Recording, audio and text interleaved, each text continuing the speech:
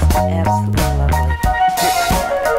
No other food on the planet contains more vitamin A than sweet potatoes, more than carrots, kale, or even beef liver.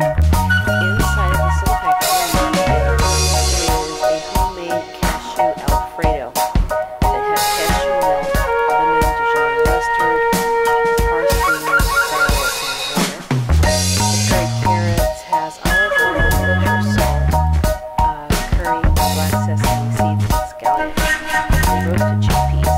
This is going to go well with cheese and a little cheese. It's just out of this world delicious, and I love Alfredo. Everybody loves Alfredo. While this beautiful medley of vegetables is cooking down, peppers, broccoli, and zucchini, let's take a look at a clip from a film called Big Short, and it's set in December.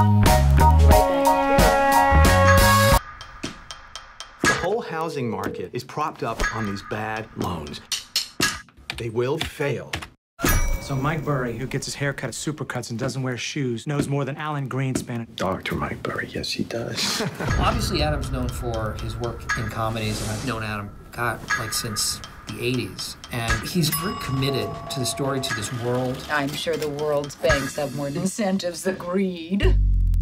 You're wrong. I was in talking with Adam, hearing just, man, this guy was so obsessed with this subject. You can even say, this is him right now. I think Adam brings a very unique perspective, and I think he has a great quality of being able to be outraged by something without losing his sense of humor about it. How can the banks let this happen? It's fueled by stupidity. But that's not stupidity, that's fraud.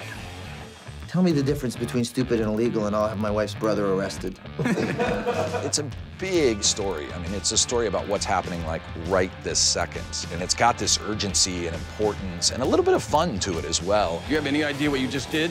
You just bet against the American economy. If you're wrong, you can lose it all. The banks defrauded the American people. Now we can kick them in the teeth. Okay, here we go. Kind of brilliant.